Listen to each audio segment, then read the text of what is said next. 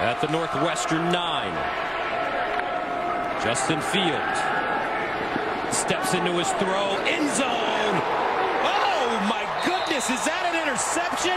Brandon Joseph with his 6th interception of the season leads the nation now, and you will never see a better pick than that. He snatched that out of the air with one hand. What a player. Freshman of the year defensively in this conference, and you can tell why. Here's 16, man-to-man against Garrett Wilson. Wilson's trying to go to the corner, and look at that. Watch his back. One hand. Holy cow, Brandon Joseph, have a day. That's incredible. That is incredible.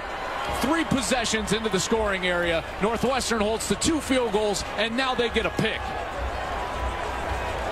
You could not have drawn up a better first half for Pat Fitzgerald and these Northwestern Wildcats. Brandon Joseph